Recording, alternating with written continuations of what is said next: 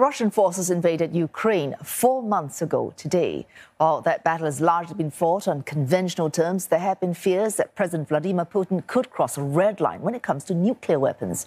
While some experts argue that is unlikely, but they say the recent rhetoric does increase the risk that future conflicts will break a long-standing international taboo.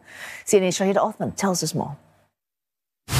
The horrors of nuclear war were laid bare more than 75 years ago when the United States dropped atomic bombs on the Japanese cities of Hiroshima and Nagasaki. At the time, America was the world's sole nuclear power. Now, fast forward to today, and 9 nations now possess nuclear weapons.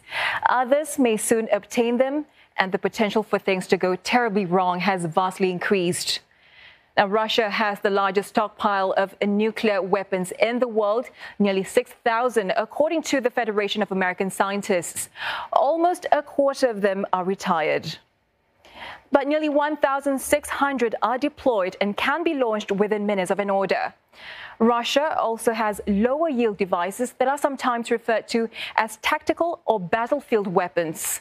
They're kept in a few dozen storage facilities at military bases around the country, including several in close proximity to Ukraine's border. Now, nuclear weapons have not been used since those dark days in August 1945, thanks to a mixture of norms, treaties, mutual assurances, blandishments, suasion, technical mechanisms, fear, and taboo. But then at the end of February, Russian President Vladimir Putin warned nations that interfere in Ukraine would suffer consequences like they've never seen in their history. Days later, he put Russia's nuclear deterrence forces on high alert. And the Kremlin clarified a month later that Russia would use nuclear weapons only if its very existence were threatened. But then bone-chilling bluster, a former Russian president and Prime Minister Dmitry Medvedev saying he will do everything to make his country's enemies disappear and that the horsemen of the apocalypse are on their way. Russia's state-owned media went further, with one TV channel breaking down the time it would take for a Russian nuclear-armed missile to reach different European capitals. 202 seconds for London, 200 for Paris, and a little more than 100 for Berlin. Now, a popular presenter even threatened that Russia could turn Britain into a radioactive desert.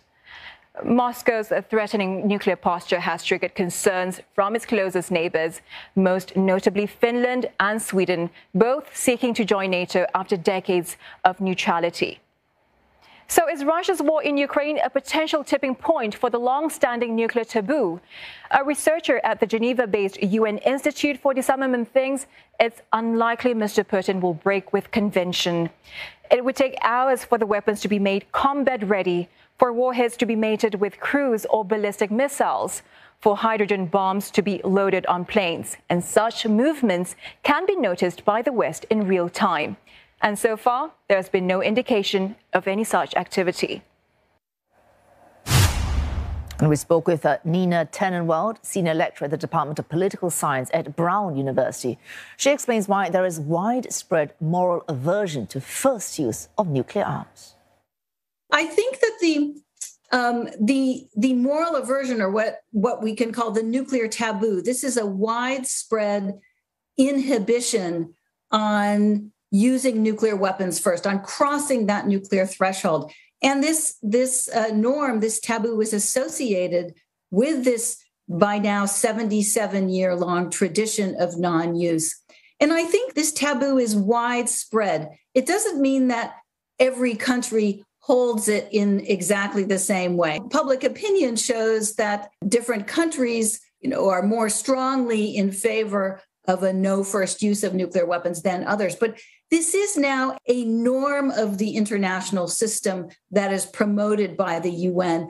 And even if countries or leaders don't personally hold this taboo, they may comply with it. They know it's important because others care about it. Other countries care about it. So does Putin hold the nuclear taboo? We don't really know. But it's very likely that Putin and his generals know that if Putin used a nuclear weapon in the Ukraine war, it would have devastating consequences for Russia and even for Putin himself, because there is a widespread opprobrium regarding the use of nuclear weapons. The first use of nuclear weapons would open a Pandora's box, and you don't know where that would end.